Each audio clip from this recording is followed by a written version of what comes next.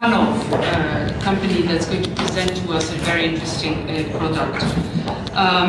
First of all, let me say just a few words about accessibility and inclusion and technology. This is the overall arching theme of our discussion, digital inclusion for persons with disabilities, and we will share a few different insights on this topic. One of the core principles of the Convention on the Rights of Persons with Disabilities, which was adopted by the General Assembly in 2006, is the full and effective participation and inclusion in society. The goal of inclusion signifies that we have to create environments that provide access for all people on an equal basis.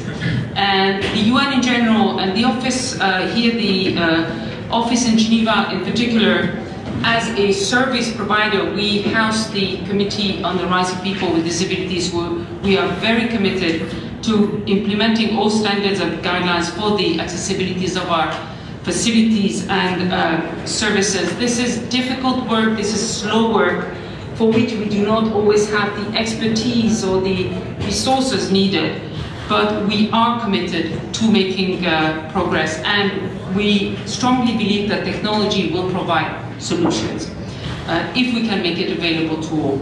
There was a remarkable exhibition that some of you may have seen just a few weeks ago here at the Palais, organized by UNICEF, I think, on assistive technology and its role in accelerating learning and participation of children with disabilities, where many organizations and companies displayed cutting-edge equipment.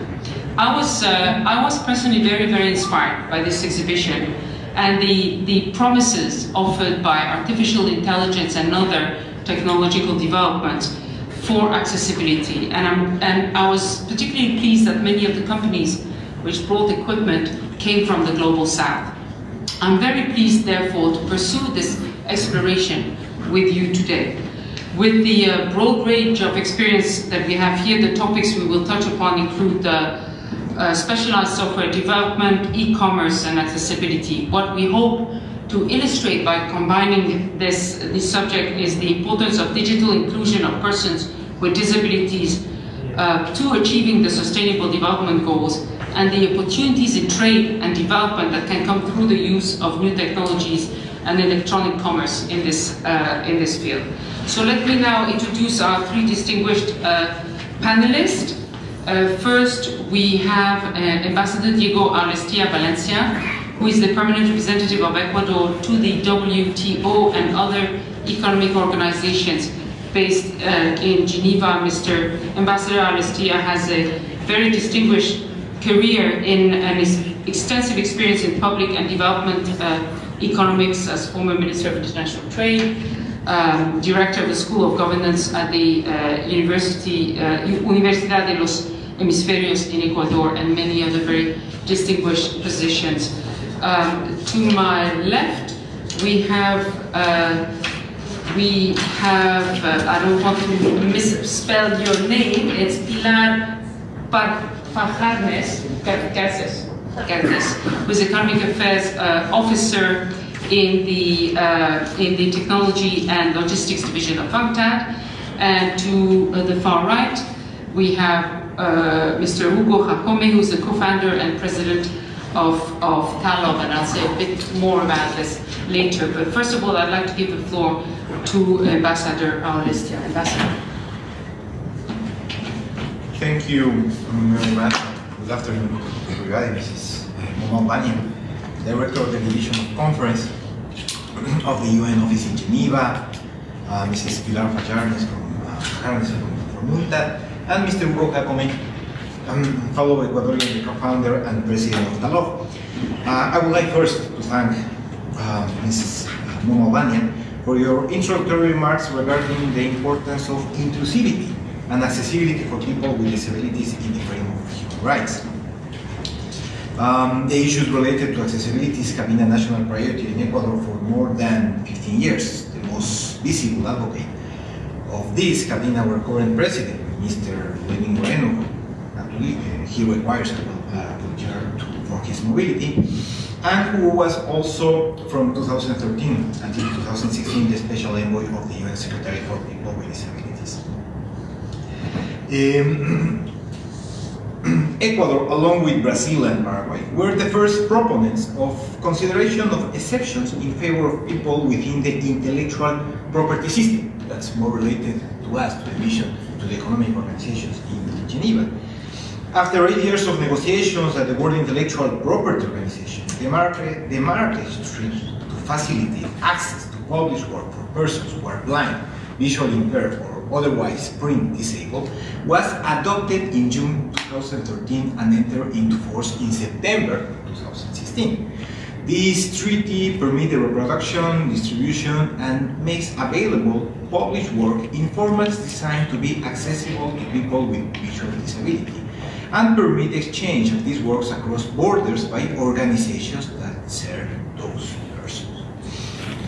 The range of beneficiaries covered by the treaty are not only blind or visually impaired people, but those with a physical disability that prevents them from holding and manipulating a book, as well as those who cannot effectively read or print because of a visual, physical, perceptual development, cognitive, or learning disability.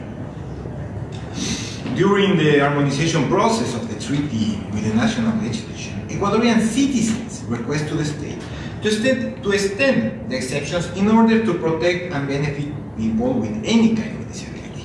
After taking into account the demands of its citizens in the national legislation, the Ecuadorian state decided to internationally support the idea of the creation of instruments that extend the benefits of the Treaty of Marrakech to people with all kinds of disabilities. We hope that this will lead to a broader consideration of the needs of people with disabilities within the intellectual property system. This background is particularly valuable to make the following introduction. Today, with great pleasure, we accompany the presentation of Hugo Jacome, the founder and president of an Ecuadorian firm, Talop. Hugo is part of a team of young entrepreneurs who have been able to create a startup with an essential social function and effect. This is an example of a company that goes further the financial aim any startup has. It contributes directly through its products to the exercise of human rights, in this case for people with disabilities. Besides the primary responsibility of the state as a guarantor of the rights of citizens, it's crucial the development of private initiative that includes, in the core side of their mission, activities contributing to the society. Business with ethical aims and strong corporate values can also have a positive impact in the corporate culture in which they grow. As market evolves, companies with solid values attract young people and have more possibilities to survive. In the frame of this event, e-commerce week, innovation is at the core of the discussion. Entrepreneurs require a favorable environment that can only be provided by making good use of the available policy space. Ecuador aspires to create the conditions in which young people not only use the available technologies, but make use of their knowledge to a creative use.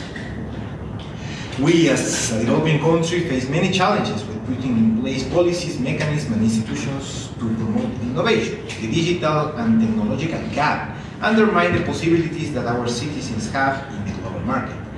This makes the effort made by these young entrepreneurs even more remarkable. I would like to finalize recognizing our deeply appreciation to the work of the UN system, people who have contributed and collaborated for this event to take place, and also with all the work that has the aim of reducing inequalities in the technological field. Thank you. Thank you very much. Thank you very much, Mr. Ambassador. And now I'd like to give the floor to Ms. Bahan.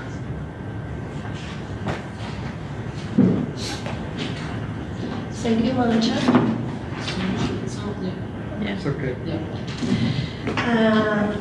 As I am the representative of UNTAD in this event, and UNTAD is the organization behind the Whole E-Commerce Week, first of all, I would like to thank and show our appreciation to the Ambassador and the Permanent Representative Mission of Ecuador in Geneva for partnering with us in this event, and also the support of the United Nations Office in Geneva. The work of UNCTAD in relation to e-commerce and the digital economy aims primarily on supporting developing countries in maximizing the benefits that these processes can bring, and at the same time supporting in addressing the challenges that may come. As part of the United Nations, basically our final objective is in the context of the 2030 Agenda of Sustainable Development Goals, and our final objective is sustainable and inclusive development, which implies leaving no one behind. In the context of the United Nations, accessibility is not only an inherent right of persons with disabilities, but is a means to ensuring that they are able to exercise all their rights and that they are empowered to participate fully in society on equal terms with all others. In recent years, persons with disabilities have gained voice in all spheres of life and development, and the approach to addressing disability in global policy has been shifting gradually. But despite all this progress in recent years, persons with disabilities continue to face significant barriers that prevent them from being fully included in the society and to participate in the life of their society. This can be shown, for example, in the disproportionate levels of poverty, the lack of access to education, health services, lack of employment, and their underrepresentation in decision-making and political participation. It is important to note that persons with disabilities account for 15% of the world population. The vast majority of them are in developing countries. In recent years, there has been increasing recognition that no development path that would exclude the participation of persons with disabilities in the economic, social, or political life can be inclusive, equitable, or sustainable. The 2030 Agenda of Sustainable Development and its 17 Sustainable Development Goals provide a powerful framework to guide local communities, countries, and the international community toward the achievement of disability inclusive development. This agenda pledges to leave no one behind, as I mentioned before, including persons with disabilities and other disadvantaged groups, and has recognized disability as a cross-cutting issue, which means that there is no specific goal in this matter, but it is included in all the goals. The agenda also includes 7 targets and 11 indicators explicitly making reference to persons with disabilities. These cover access to education and employment, availability of schools sensitive to students with disability, inclusion and empowerment of persons with disabilities, accessible transport, accessible public and green space, and building capacity of countries to disaggregate data by disability. In the context of the SDG, technology is a very important question to consider, and it is at the same time a target and a facilitator for the goals. In this way, it is important to facilitate access to and sharing accessible and assistive technologies to advance disability inclusive development, ensure accessibility for persons with disability, and promote their empowerment. The presentation that we have today by Talon is an application for deaf and blind people, and is a very good illustration of what I have been saying and how this can be done. This application is a contribution in the path to ensure that a significant part of the world population can benefit from accessibility services that help to progressively remove barriers towards a full and effective participation of persons with disabilities in social life and development. And it is also important to note that this presentation is an example of the opportunities that electronic commerce and the digital economy can provide to small enterprises in developing countries. And I will end here because the most important thing is the demonstration that we will have. Thank you. Thank you, Pilar. Yes, indeed. And we come to this now. And so again, I think a lot has been said already about Talor, so just to repeat that it's an Ecuadorian startup that has developed a software to help deaf people to communicate through a technological platform. And without further ado, we will hear from Mr. Hugo Jacome, its co-founder and president. Mr. Jacome, you have the floor.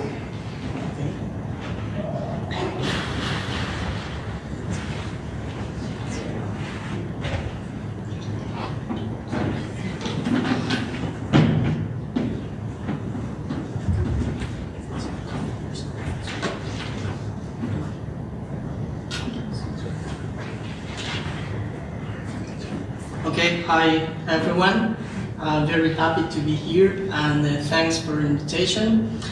I am Hugo Jacome, I am part of Talor team. We were concentrated in how to tackle challenges related to accessibility and technology. And we will start with some numbers.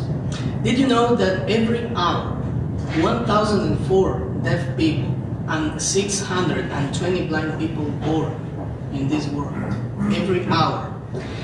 And these people obviously wants to study, wants to be included in society, wants to go to a supermarket, wants to make a normal life. But there are some, like you said, some challenges, like daily life challenges that we try to solve through technology. And let's see, in the world there are 470 million deaf and hard of hearing and 290 million blind and low vision people. Every time, like I told you, they face a challenge in every day. And how to face these challenges? For example, speaking about UN SDG, less than 5% goes to school because institutions are often not well prepared to teach people with any kind of disability. Some expensive, some hearing and vision aids can cost up to $100,000. It's not accessible for everybody. And the combined unaddressed hearing and vision impairment annual global cost is $1,400 billion. This is like the double of the GDP of a country like Switzerland every year. This is the cost of unaddressed hearing loss because they are not in the job circuit, in the educational circuit. So we have to tackle this. And we use a tool that is very common to hear nowadays, the artificial intelligence. And I have used this graphic because it's like the first thing that everyone imagined when I told artificial intelligence, like, wow. But artificial intelligence are some cognitive computing techniques that try to emulate the processes inside human brain and make a computer start to learn similar, not equal, I think will never be equal, but similar to a human being. So this is compatible with inclusiveness, of course, because the sign language interpreters and the people that is always helping blind people, the guidance for blind people, it's not available 24/7. In some cases could be very expensive. But considering unlimited resources and unlimited availability, there is still one trouble: privacy. Yeah. In many cases, we don't want third-party people listening our conversations or just being in a very private moment. So that's the place where technology can help. Our dream and our perspectives are never replace human assistance for blind and deaf people, never. But Our dream is to give more independence for challenge those daily life problems to people with disabilities. We have to be very clear that, because in some scenarios, many people that is related to sign language interpretation have told us things like, you are gonna take off our job. No, technology will never take off your jobs. We are just trying to help in the daily life, and because you are a human being, you cannot be 24/7 with another people. You have your life, your kids, you have to eat. You cannot be like a machine every time, but technology can do that. So, we have launched two apps. The first one is Speedless, designed for people with hearing impairment, because this app, through using a sensor that I have here in my right hand, it's like a small watch, can detect sign language and convert them in real time to voice and text in 35 languages. For example, if I am Ecuadorian, I use Ecuadorian sign language, but what if I am in Thailand? I just choose the output in Thailandese, in spoken Thailandese. So, can understand sign language. We have launched that right now with North American Sign Language first, and we will be adding more sign languages within the days, because there is one very curious thing about sign language. For example, in Ecuador, we speak Spanish, but Spanish is slightly different from city to city. From one province to another, we have some small differences. Call it like accents, could be. And in sign language, it's the same. Ecuadorian sign language is different to Venezuelan sign language, to Switzerland sign language, to Chinese sign language. And even in every region of every country, you can find variations. So that's a very big challenge that we have to solve through artificial intelligence, to hyperparameterization and generalization of the neural networks. So, for example, the Speedless, I cannot connect wirelessly the screen of the phone to the projector, but I will explain to you. Speedless have 4 functions. The first one is to convert the voice of human beings in text, in real time and in 35 languages. For what? Because if I am deaf and I am in this room in a meeting, I definitely want to know what is people speaking around me, but I cannot hear them. So Speedless assists me transcribing and converting all the conversations to voice. Then also I can make, I can text like in a WhatsApp or Messenger app and convert those texts, including emoticons, to voice, to the synthesized voice, and connect to Bluetooth speakers so everybody can hear me. Now I have a voice. The other feature is, for example, to analyze the sound surroundings. If I am on the street and an ambulance comes with high speed with the siren on, everybody can be alert, but for deaf person this is impossible. So analyze the sound surroundings and tell people alert. Ambulances, dogs, people, birds, I don't know, any kind of sounds. It's called computer audition. Like computer vision, it's also a technique called computer audition. And the other one that I would like to try, and I think can be heard through microphone, it's, for example, to convert sign language to voice through this sensor. I don't know, can you hear the okay, so we are okay. For example, in American Sign Language, I can say things like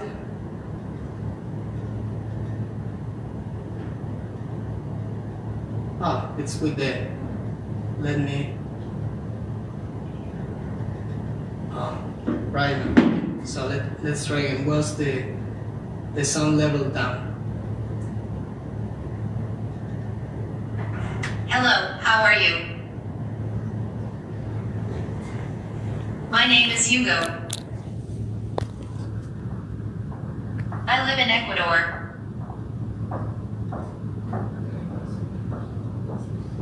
in that way, I can be a typical user of sign language and have no barriers to come any place, any building, any supermarket, anything, and use my native sign language and just communicate with everyone.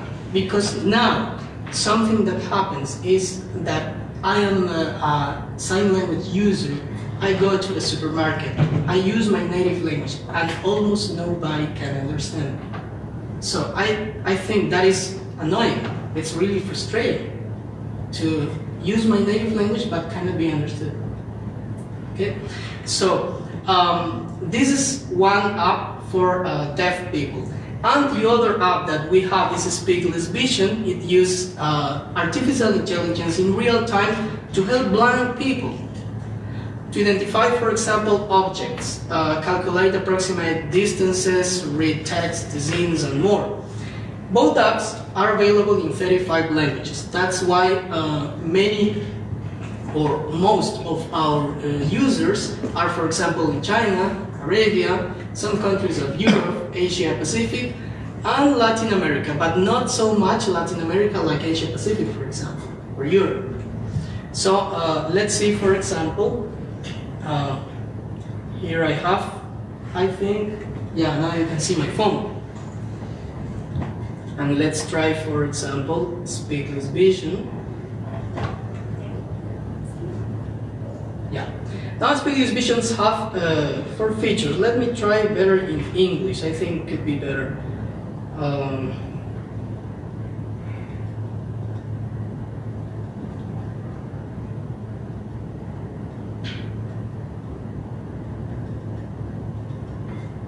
Okay. Now I think it's better.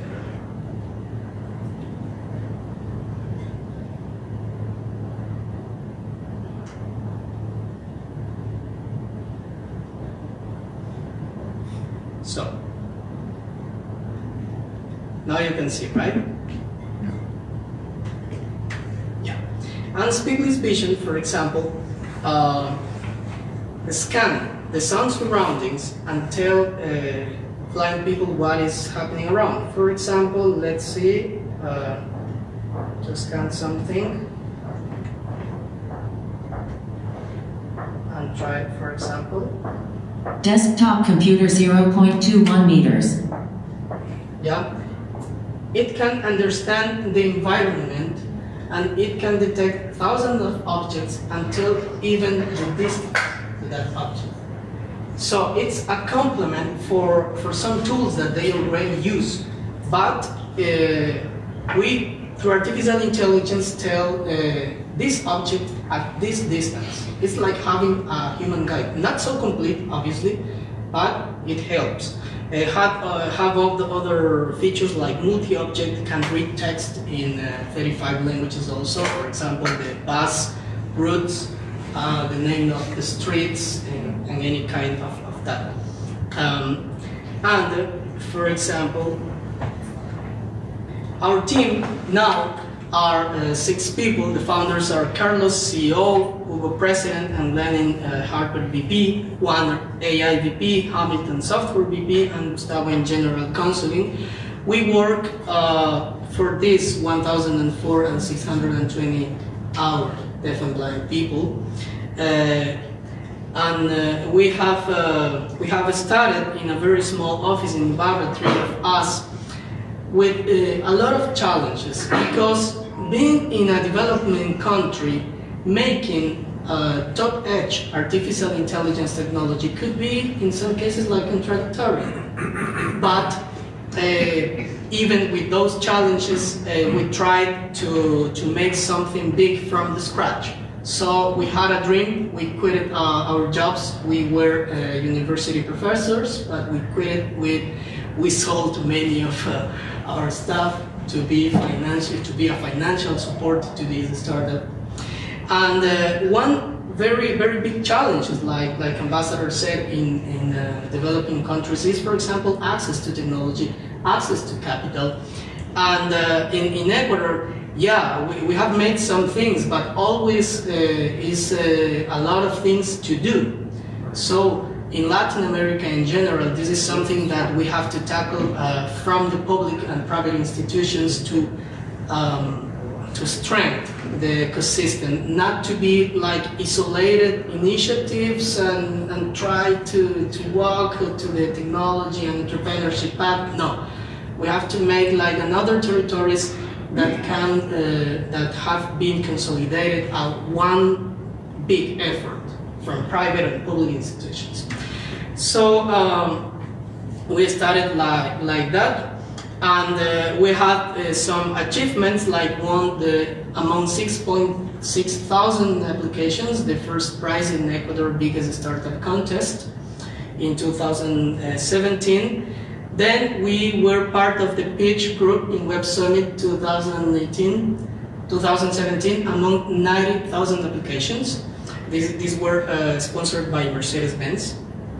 Then we won 6 stars. Local edition of Ecuador in 2018, and actually we classified to the World Finals that are this Friday, 5th in Lausanne. That's why we're here in Switzerland, because we are looking for more opportunities and for access to investment and more technology. So we hope everything will be good in that competition. Then we won the SAP in the marathon in Ecuador, and we were qualified to the US contest, where we won the 3rd place, winning a very important partnership with SAP and all their technology to improve our AI platform. In the meantime, we have been selected by IBM like a premium startup. So they joined us to power our AI platform, our artificial intelligence platform, and thanks to IBM, we can now make things like this that is called inference inside a phone. We have to remember, a phone is not a very powerful computer or processor, but making a lot of optimization of code, we can make that a phone with a tiny processor can't think like a human. But our most important achievement is definitely to change a life, and let's see a video. Una experiencia muy grata que siempre se anhelaba, o sea, tener con él, poderle decir muchas cosas que al rato no podía. Poder ver cómo mi hermano se relaciona con muchas personas sin ningún problema, con tanta facilidad, poder ver cómo él ahora va al supermercado o a la tienda y se da a entender lo que él quiere, es algo grandioso. Ahora ya él se comunica con todos los demás, sabe lo que estamos conversando nosotros en familia. Muchas gracias, Stiglitz. Muchas gracias, Stiglitz. Gracias.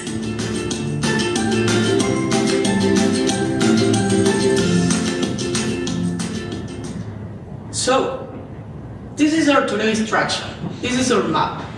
The yellow countries is where Stiglitz and Vision have been downloaded. We have now, with Stiglitz for Dev, a free version, more than 6,000 users in 79 countries. And with Stiglitz Vision launched 2 months ago, more than 200 users in 20 countries. But now we are going to a model that is subscription model, because we have to make this sustainable through time. Yeah. So we have subscriptions plans like Netflix or Spotify, a monthly, annual, and forever plan that are accessible for people, and that confirms our e-commerce platform, because we use Play Store of Android and App Store for iOS to sell our goods. And that in that way we have some like curious stories, because for example, in the first we cannot commercialize from Ecuador in Play Store in Google. So we were like, oh my God, now we develop everything that we cannot sell. What we have to do? So we started tweeting like crazies to Google CEO, and I think, I don't know, it was a coincidence, but like 7 days later that Ecuador was included in the list to kind of commercialize software through Play Store. So we think that this model of electronic and digital commerce it's one of the key features for the future of commerce. For example, regarding to the quantity, our market size, from those grand total of 470 million deaf and 290 million blind, we have a grand total of 760 million people with disabilities. According to ITU, 30% of them have a smartphone. We are talking about 230 million people. And this can represent a market of 14 billion every year, considering subscription plans. It's just numbers to project how big is this and how much attention we have to pay in these digital tools, especially to solve a social issue. It's technology with a warm purpose. It's not just cold technology. We are changing lives, and that is the real purpose of technology, of human studies, and every improvement in the society have to go to improve a life. Definitely, there are no other ways. So, this is our technology, and I appreciate very much your attention, and I thank you to you and invite you to make together a more inclusive world. Thank you very much. Thank you, Hugo, for this very impressive demonstration and for making it also part of a wider discussion and putting it in the wider context. And maybe if I can take the privilege of being in the chair to start with the first question, because I'm sure there will be many. But when you talk about a subscription model for the application, would you think of differentiating prices according to the level of income in the various countries where you would be selling subscriptions? Yeah, we can make all of that. Our today's plans are $4 with $99 monthly, $39 with 99 annual, and $149 with 99 cents for lifetime. But yeah, we can make some differences even with a geographic concept. Yeah, of course we consider that, but in the meantime, for the first stage, we have to return the initial investment that we have done for develop all this technology, and then when we go massive, obviously we plan to low cost and make it even more accessible. Thank you. Thank you for that. And now I would like to open to other comments by other panelists or questions from the floor. I have many other questions, but I want to give everybody a chance.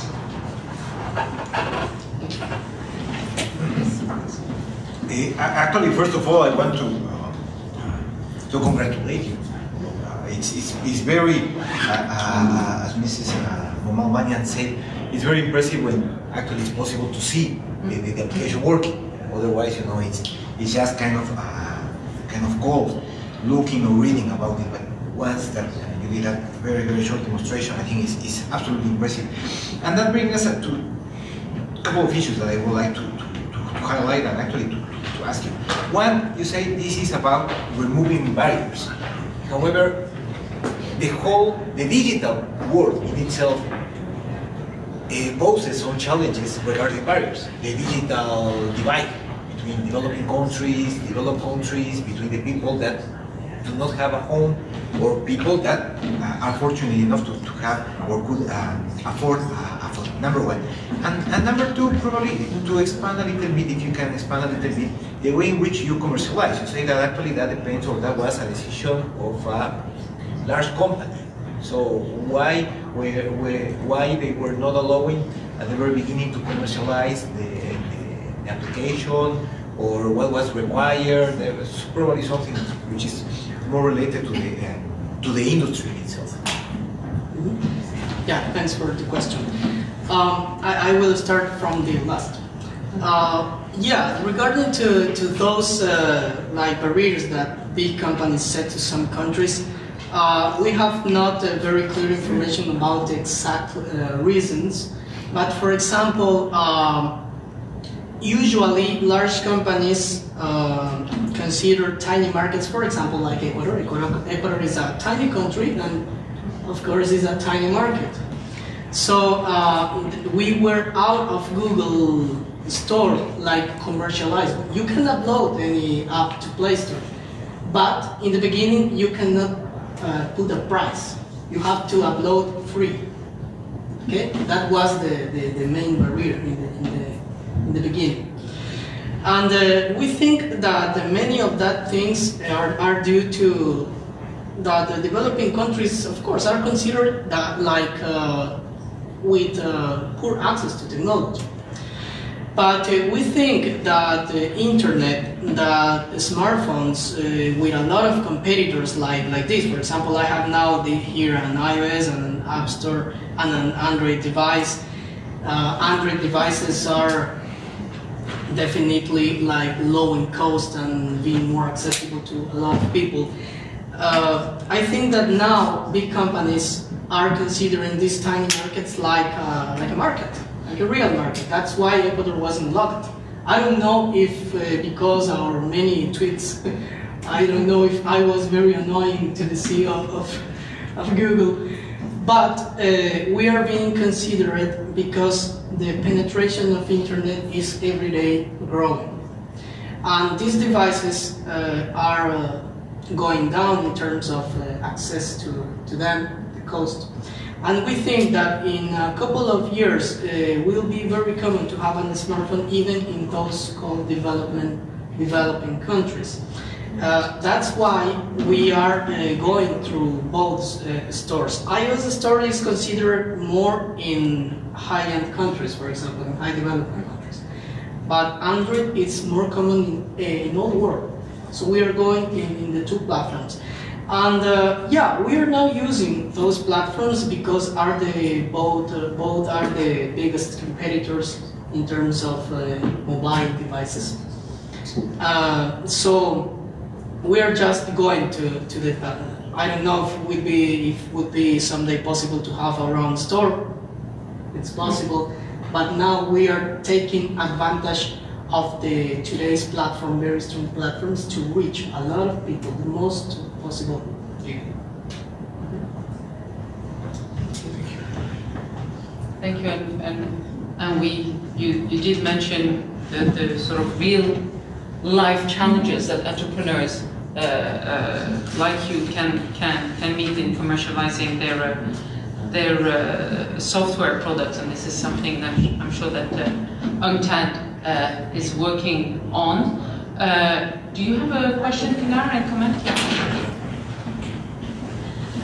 I have a couple of questions, and maybe with the first one, depending on the answer, I have a comment.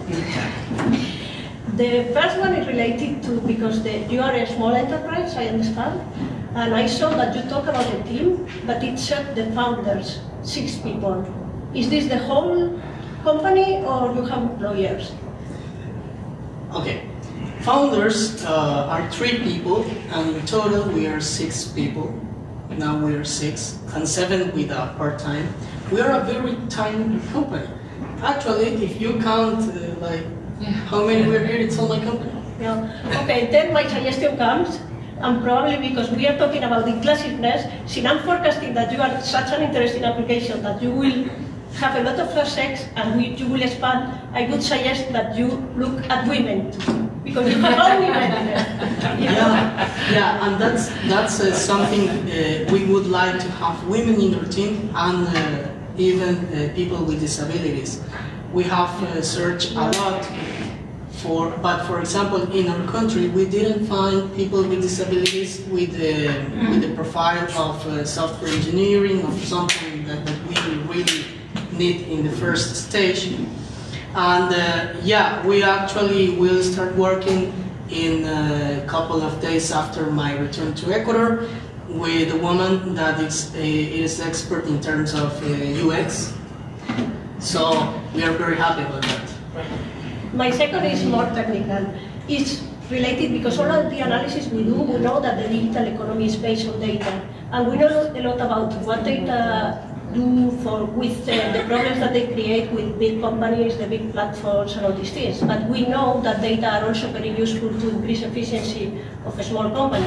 I would like to know how you use your data, how it helps you in your process, If you can explain, because we don't have that much information about what small companies do with the data. Yeah, of course. For example, a daily example, it's the law regarding to data. We can monitor 24/7, every second, how many users we have at that time. In the office, we have a screen, a TV, with a world map, and we are looking. Yeah, that is the same world map, but every time it turns on a light, China, India, Thailand, Ecuador, North America, Iceland, every time. So we know with that data the real-time usage of our app. Obviously, we ask for users to register, so we have their demographic data. We have some information that we obviously protect a lot to set up, for example, the best strategies and which features of the app we have to improve, because they showed us, for example, 30% of people is using more the single object feature of speedless vision because of that technical reason. So we take all that information and go to the code to improve and try to answer that concerns about the users. So that is our today's usage of data. We are not, obviously, we are not a Google data collector, but we use that data specific to users and how they use, how they interact, and how we can use that to improve all the platform. Thank you. Do we have any questions from the floor? Yes, you, this one, over there, yes? Sir, Mira, yes? Thank you for the comment in this meeting. I found it very interesting and informative. Thank you all the panelists. Thank you, Mr. Ambassador. There is no one-size-fits-all. This is crystal clear for everybody. And for those who are not attending this meeting, I think that they do not understand the importance of this issue. Okay. This is my understanding. It's very important. Because in terms of the people, disrespect people with some disabilities, this era opens up new opportunity for them to have access to the market. And at the same time, it would be very beneficial to the government as well. It is win-win policy. My request is that, to have a request maybe from the INLAB, to prepare something with the best practices, and also this application was very interesting. And also some policy framework that everybody can have their own takeaway from that, and to incorporate this issue into their e-commerce policy. And then it takes these people on board, because sometimes these people are looked at, the people that put burden of expenditure on the shoulder of the government. But when we have the policy making, we include and incorporate this issue in the policy issues at the government level. They can provide the policy space for these kind of people, and then they can provide such kind of application for them, and they can reach to self-sufficiency. And this reduce the burden of the government, and at the same time give them opportunity to have access to the market, and also give them the high sense of the confidence that they can have the share in the market. That is my understanding. Thank you.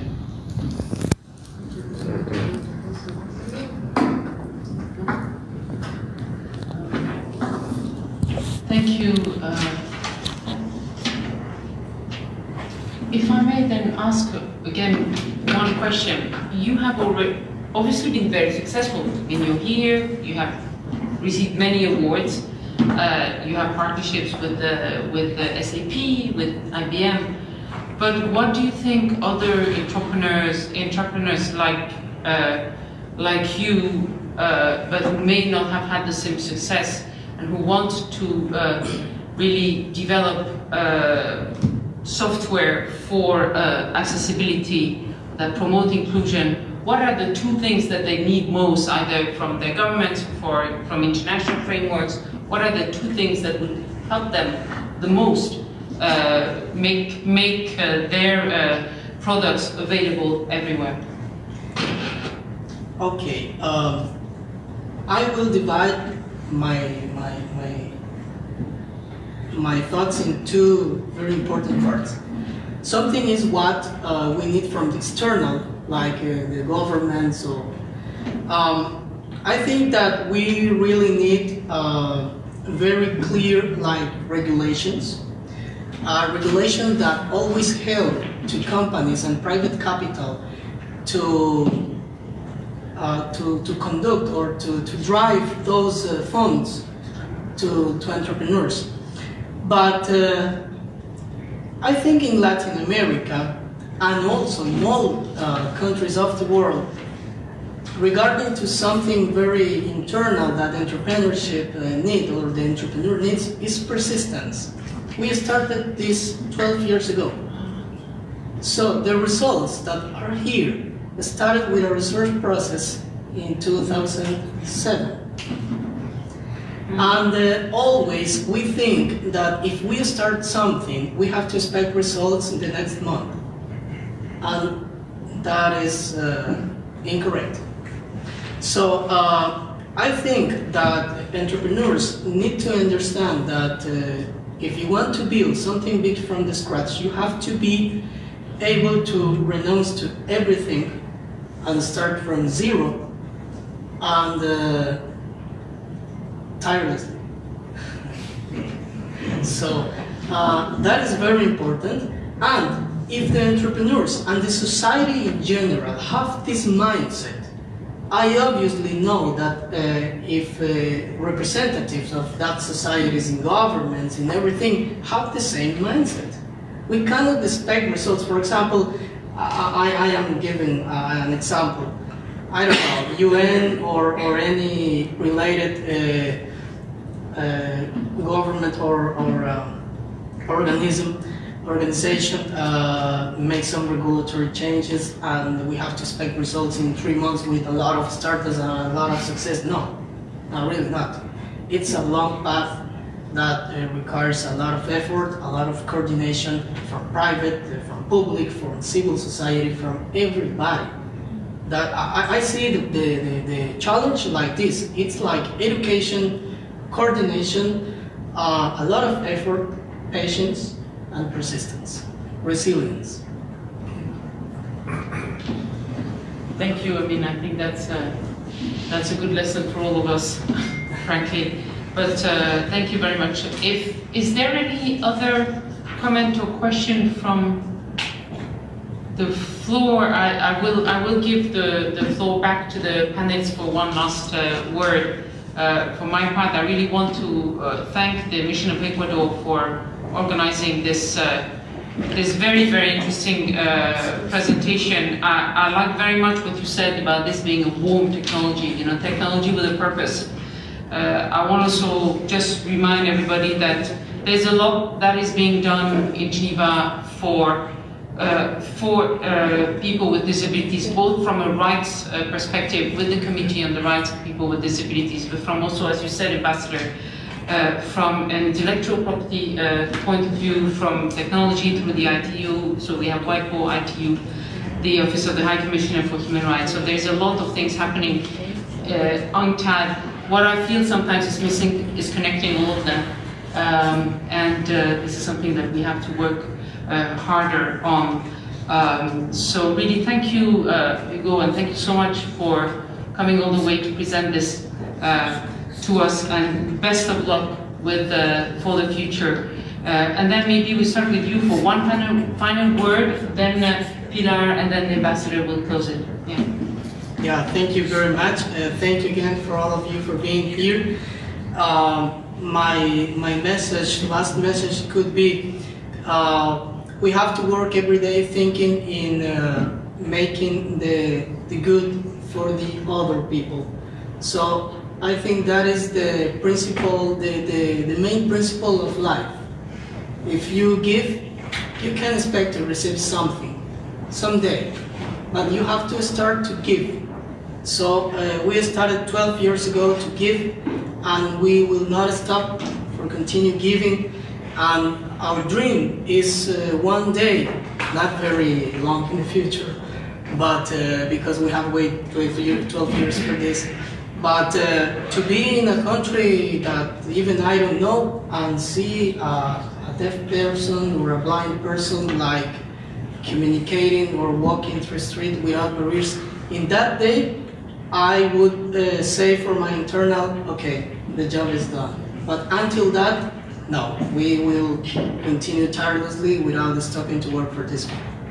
Thank you very much. Pilar? Okay, thank you. Muchas gracias, embajador. Muchísimas gracias, Hugo, particularly because it has been a very good illustration. It really met my expectation. I was not very clear what it was coming up, not very much. I'm an analytical person, but on economic aspects, but it really saw this question of inclusive and sustainable development for people with disabilities, persons with disabilities, and at the same time, what is also more the focus of our work of how a small company can really go exporting in the world through the digital economy. So I really appreciate it very much. Thank you very much. Thanks, Hugo. Actually, I'm extremely proud, of course, being this an Ecuadorian company. I think that it says a lot about the capabilities and the potential. It's true that there is a lot of potential, but it's well true that we need an active public policy to pursue the development of those startups. And you say very well, there is the need of a coordination. This has been a work of 12 years. The first thing that comes to my mind, beyond, of course, the tenacious and the persistence of this enterprise, is how many companies, how many small, medium-sized enterprises have fallen in the way. And I think that is a very, very clear example of the need of treating the industry of the digital economy as an infant industry with an active public policy. And actually, it was mentioned that it's so important the need of having a policy space and an active public policy to take advantage of these opportunities. It's not, you know that there are opportunities. We have to take advantage, and clearly there is a huge digital divide when you look at the figures in the world scale of the number of companies that have business above $1 billion. Latin America and Africa is 0.1% of the whole world, which means that 99.9% is not neither in Latin America nor in Africa. So hopefully you will be adding to those figures in the near future. But again, I'm very happy of this presentation. I'm very proud, and again, once again, thanks to the UN, to UNTA for making this possible. Thank you very much, all. Thank you. Thank you.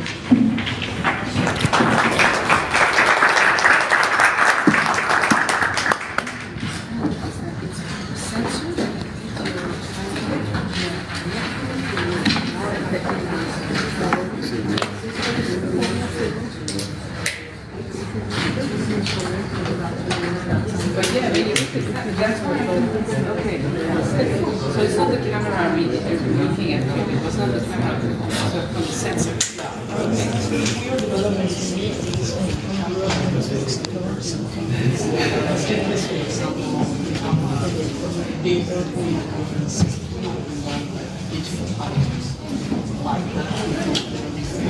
Okay, so we're trying to